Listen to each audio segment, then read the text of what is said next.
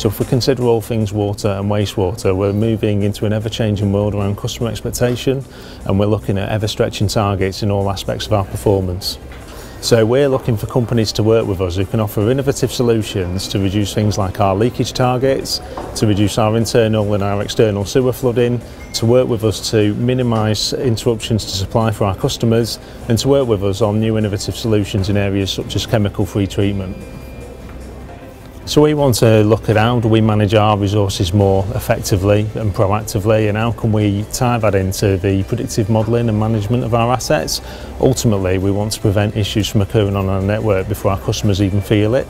So when we tie all that in the round, we've got to look at predictive modelling, our programme and asset management, and how effectively we can put our resources to work and guarantee a right first time approach. So we're looking for companies from all backgrounds, all shapes and sizes. You know, we don't want to do the same old things, so we're looking at transferable skills, we're looking at innovations that might work well in other industries that we can apply equally and effectively into the water and wastewater industry.